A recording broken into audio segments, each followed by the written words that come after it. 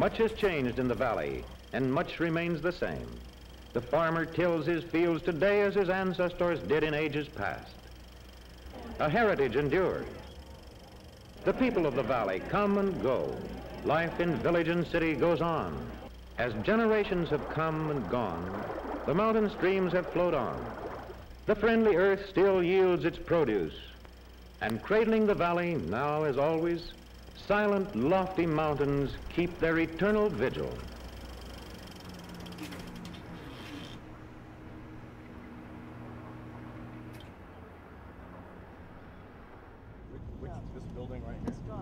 Every piece of coal in China is intended to go through one of the national coal factories.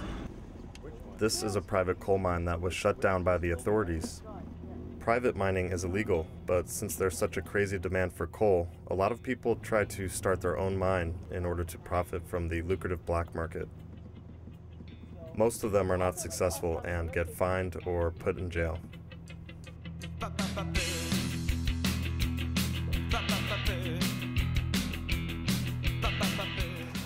山西煤炭开发大规模的开发开始于1978年。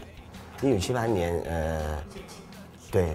就是也和中国的改革开放这个时期是大致是相同的。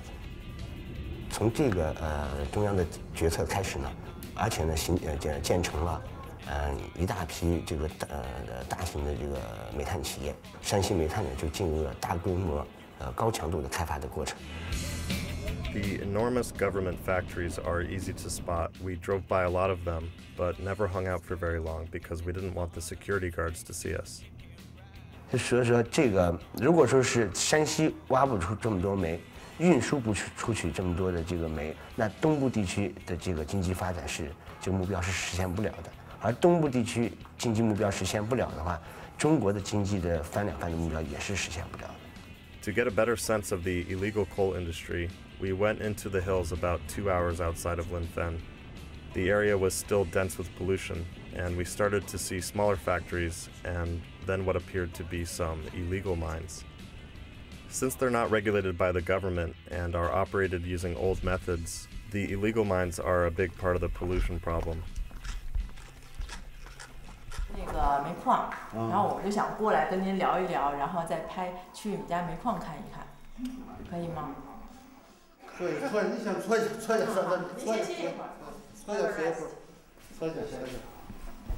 俺那个管子拿来，我去年打的下地干，我不是那个新式不能干，我那个扣子都开了。在哪边啊？在山那边。在那边，就在对边山上的，那个扣子卖过的。那个长，就像这个草儿一样。 这不是那个烟扣子啊，找手都根部杵子一当，他推一卖。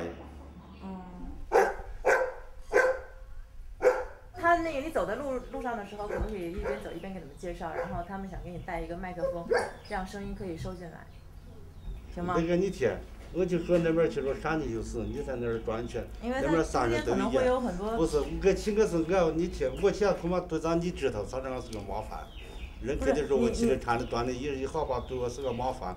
我自然你们山里就是，你现在兜里了吗？咱个人私人老百姓看这个是个麻烦事，以后那村里行，恐怕一直一村那咱那村整个村现在要早安个还是，你现在意思了嘛？这个底下打了个墩，打了个20-30个渣，不全部颠背的，咱那关键就是啥？咱就通。现在人我们村里基本上不多。 我们村里基本上没太多的，基本上都卖了，政府主的卖了。什么？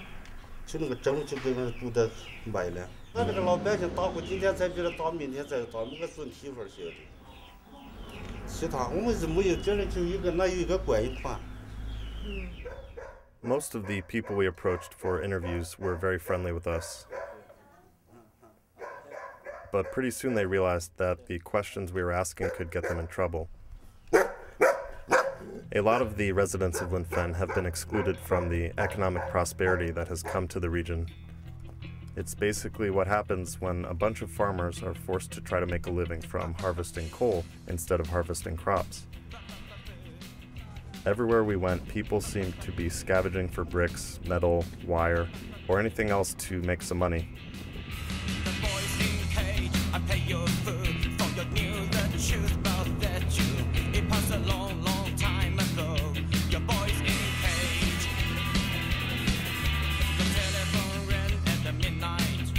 The bad news comes anytime your son is bad guy, lady. Your boy's in cage. You boys in cage. Boys in cage.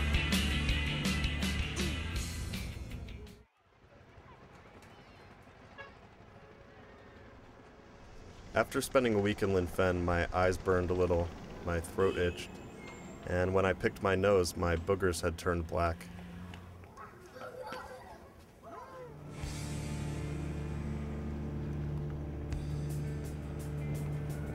就是可预见的30年啊，煤是中国的基础能源。这个是个必然的，就是类似于环境污染这些问题，就是发达国家它也产生过。现在中国走到这一步呢，它也是一个可以说也是一个必然产生的一个问题。能源，特别是因为这个环境压力和全球气候变化问题，也在积极的探讨。 寻找一些洁净、高效的一些能源，在这个发展正确的发展理念，特别是以科学发展观、以可持续发展这个理念指导下呢，中国这个发展啊，它是逐渐会走上这个持续健康，就是人与自然协调，和谐发展的这么一条道路。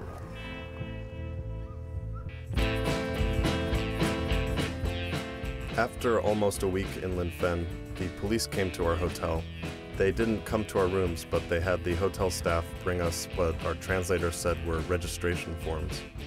We were afraid that our tapes might get confiscated because, after all, we were filming illegally. We were basically there as tourists who happened to have professional video cameras. We got a last glimpse of the factories and empty rivers. It was as good a time as any to leave. We are faced with a very short time window to make the right choices about our future. So it's not a question about whether or not China should develop. China has to develop in order to lift more people out of poverty. However, it's more about how China should develop. The local level officials are still very much obsessed with just economic growth. Really, the evaluation of officials' performance have to change in a big way in order to give more incentive for those people on the local level to do more for the environment. When the World Bank first named Linfen the most polluted city on Earth, the Chinese government set about to improve the situation, closing down factories, rerouting truck traffic, and there were even some signs around the city calling attention to the problem.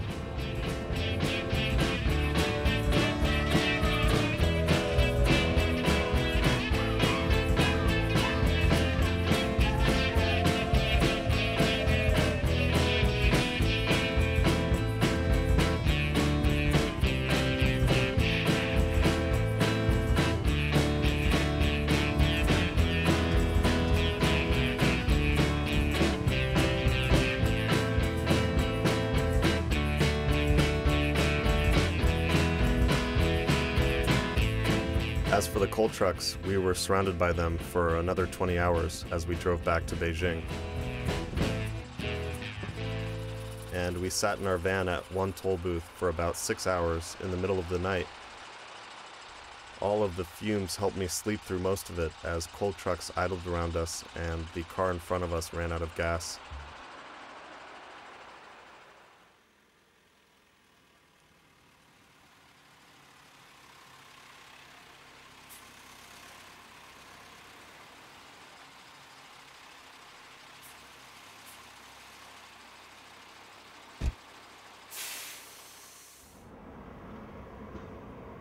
Growing up, my impression of China was of a huge boulevard entirely full of bicycles.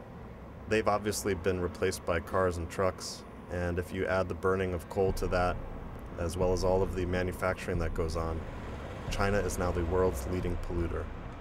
I think that China is trying its best, try to host a good Olympic game and try to give a good impression for the whole rest of the world. measures try to clean up air for the Beijing Olympics, if you look at them, a lot of them are very short term. It's about shutting down factories, and it's about having strict transport restrictions.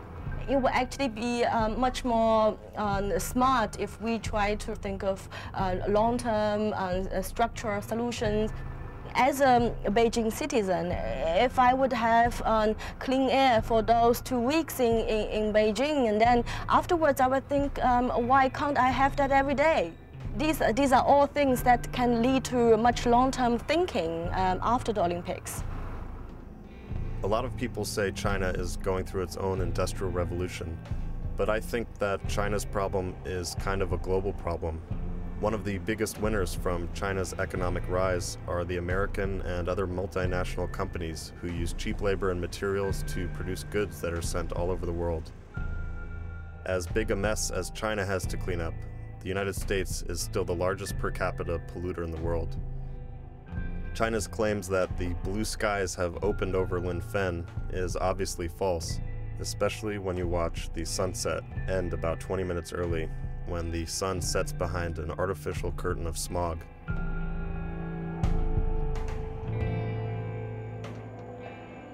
However, once the sun goes down, the stars do come out to shine in Linfen.